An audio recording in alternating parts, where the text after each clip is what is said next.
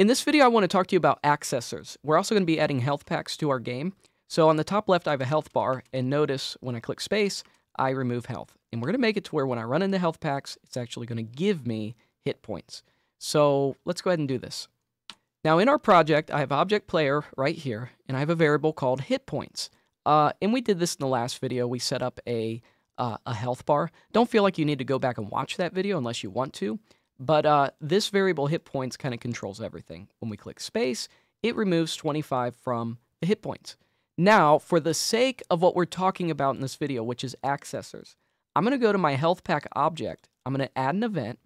I'm going to say it's a collision event, objects, object player. And when we collide with the player, we're going to say object player dot hit points plus equals 25. So this is called an accessor, this period right here. Basically, you can manipulate, copy, change, access any variable from any object by doing this right here. Object player dot whatever variable you want. And this does not have to be in a collision event. We could make a step event.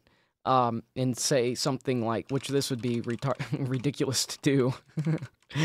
We could do show message. Oh, I don't want quotes. We could say object box dot whatever variable that's in object box, you know. So I'm just pointing this out because don't think just because we're colliding with player, we can only access players. That's the point I'm trying to make. This is called an accessor. And so we're literally going to change the value of the player's hit point variable from a whole nother object. And then we're also going to say instance destroy.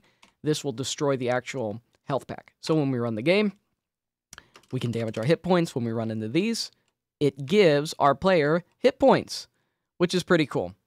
Now, one thing we'll fix, if you're following along in the series, notice that it will heal me above where we want it to heal. Look at that health bar getting bigger than it should be. So we need to cap that out. So in our object player, we're going to go to our step event, and we can just put it right here somewhere. Just somewhere in your step event, go if hit points is greater than max hit points, then you can say hit points equals max hit points. Because in our create event, we do have a variable called max hit points, which is the highest it can go. So you have to have that variable right here, max hit points. So now we're not going to have that problem. But that's an accessor. And you can access a lot of things. You can access, of course, any object in the game. You could also access things like, I haven't talked about this yet. I'll talk about it in the next video. But every object has a unique ID. And we could access that. So we could say, let's see, mouse left pressed. Whenever we click on the health pack, we could say show message ID.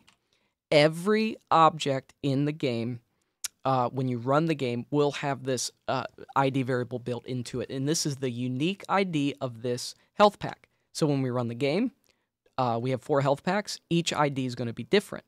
So we're going to see that.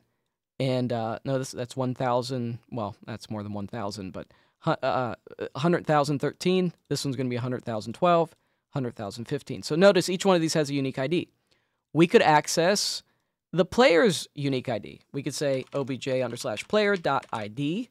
So now, it doesn't matter which one we click, it's going to show us the player's ID, which is going to be 100,000. Okay, so, sky's the limit. You can access any variable that you want.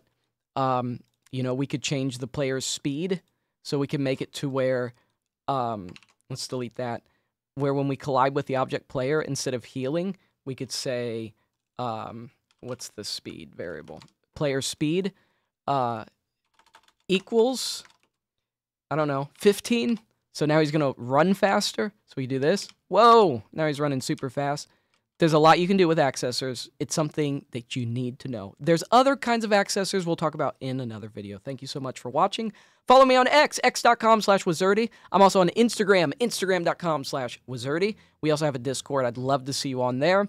Thank you for watching. Don't forget to like. Don't forget to subscribe. Don't forget to comment. All of that helps with the algorithm, and everybody who's been engaging with this channel, you are helping us grow.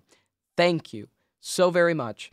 I've been doing tutorials since 2010, and I don't plan to stop now. So I'll see you next video.